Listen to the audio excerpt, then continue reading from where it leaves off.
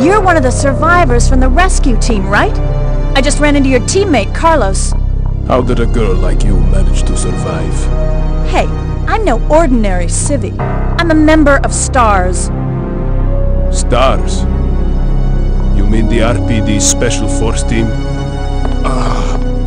Hey, is someone wounded back there?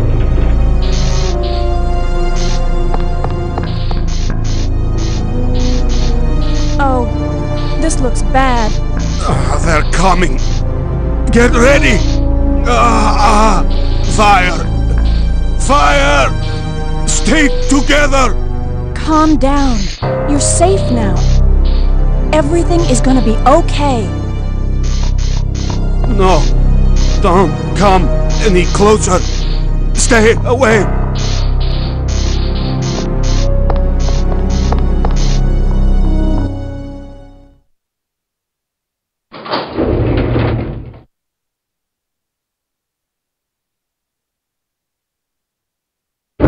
So Jill, did you decide to help us out?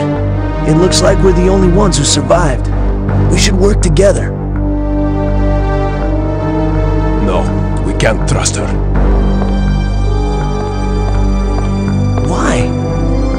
But Sergeant, we need her help. Our unit's down to you, me, and Lieutenant Mikhail. That's it. And Mikhail's hurt bad. If we don't cooperate, we won't be walking away from this mission.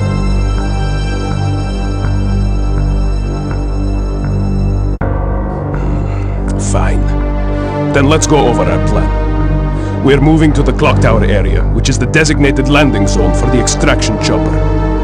Once we get there and give the signal, the chopper will fly in and pull us out. That's a lot of ground to cover. I don't think we can make it on foot. The main problem we have is that the landing zone is cut off from here by the fire. So we have no choice but to use this cable car to navigate through it. Fortunately, we can also use it as a moving shield to get us through the worst areas. That works for me. Good plan, sir. Okay, people, let's get moving. Jill, put this on.